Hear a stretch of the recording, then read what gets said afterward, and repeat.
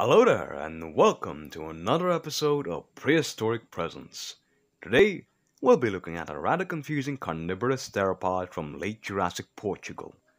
Presenting Leonidas the Lourinhanosaurus Antunesi, not to be confused with another dinosaur of a similar name, Lourinhasaurus, a sauropod who also lived in the same place at around the same time.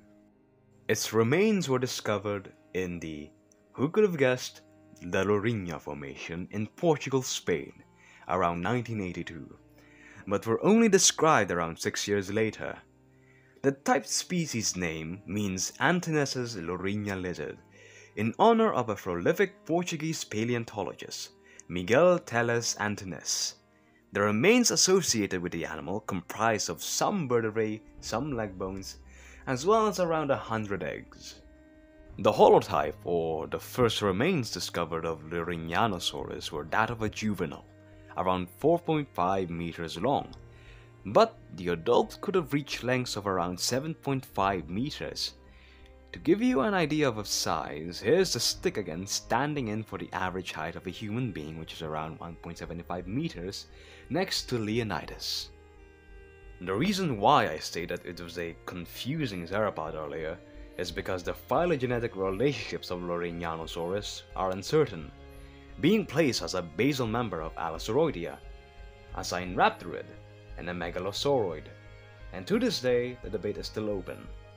However, in my reconstruction of the animal, I consider it as a basal Allosauroid.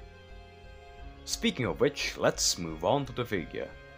I really love this model. Its colorations are based on this artwork of an Allosaurus europeaus by SpinoInWonderland.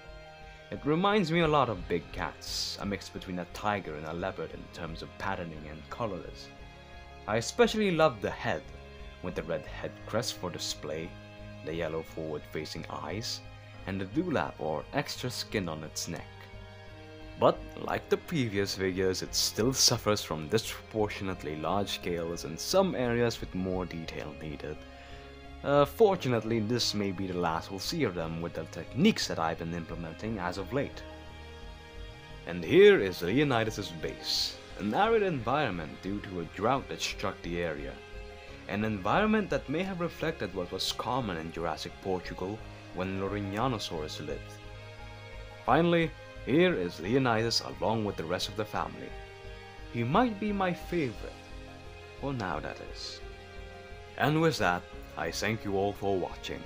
If you enjoyed the video and have any thoughts on it, feel free to comment them down below and support this little channel in any way you may. I appreciate each and every one of it. Hope you all have a wonderful day. Goodbye.